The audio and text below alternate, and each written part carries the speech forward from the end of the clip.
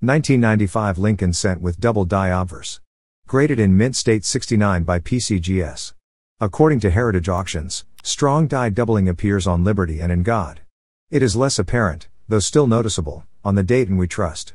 This popular guidebook and cherry picker's guide variety is unknown above the MS69 red grade level, not surprising considering the grade is about as close to technically perfect as one could expect of a circulation strike. Fully struck copper orange surfaces are essentially pristine. Moderate flow lines appear in the fields. It was sold for $2,160.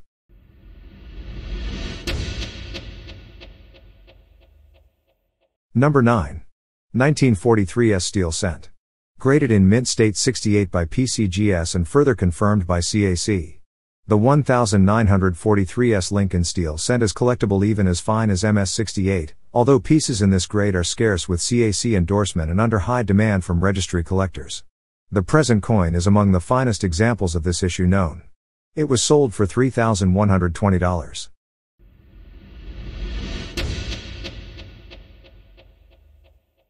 Number 8. 1942 Lincoln Cent. Graded in mint state 68 red by NGC. The strike on this high-end superb gem is remarkably sharp, and the luminous satin luster displays uniform copper-orange color with no spots or abrasions observed. This penny with exceptional strike quality and preservation level ended up selling for $3,360 on January 10, 2024.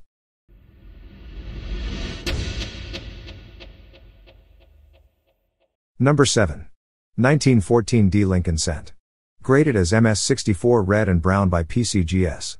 The 1914 D Lincoln Cent is one of the key dates in the series behind the 1909 SVDB. This choice red and brown example is in a good grade for a wide range of collectors to acquire a quality piece. However, it is scarce with its CAC approval. It ended up selling for $4,680.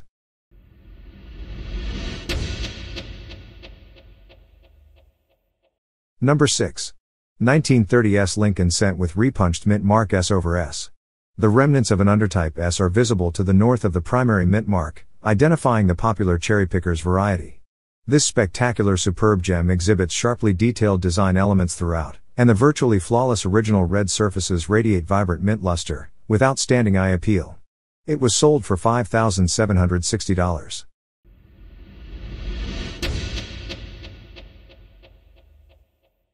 Number 5. 1943 Lincoln Cent with overdate 3/2 and double die obverse. Graded as MS68 by PCGS. Remnants of a 2 are discernible around the 3 in the date on this variety, and the 19 in the date are doubled.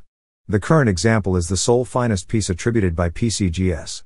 It was sold for $5,760.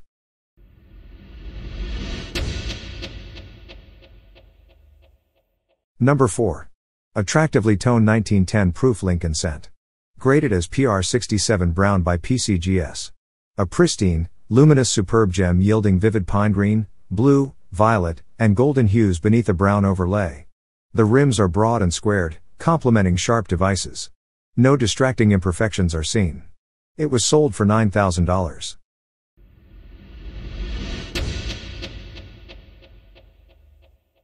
Number 3. 1914 proof Lincoln Cent. Graded as PR67 brown by PCGS. A sharp and exceptionally well-preserved superb gem example of this matte proof issue, occupying a conditionally rare grade where fewer than a dozen coins are reported at PCGS and NGC combined. Vivid sea green, blue, and violet toning covers each side.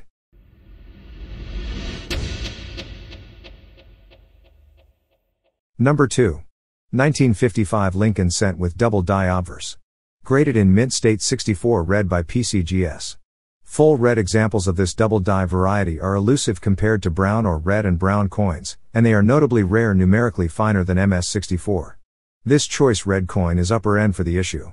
Each side is sharply struck and displays the expected satiny mint luster. Natural orange red luster has amber tendencies, with no mentionable spots apparent. It was sold on January 10, 2024 for $10,800.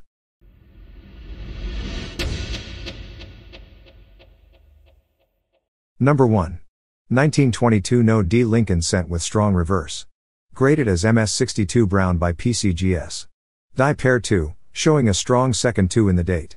This is the so-called strong reverse die pair, which is unique among the 3 No D varieties for having a fresh reverse die that imparted sharp details. Die pairs 1 and 3 show a mushy reverse. The present coin displays medium olive brown patina and is well defined for the issue, the obverse showing the diagnostic softness. It ended up selling for $13,800. That wraps up today's episode. Thanks for watching this video. Please make sure to smash subscribe and notification buttons below to help us grow and reach more numismatic enthusiasts on YouTube. God's willing, see you in the next episode.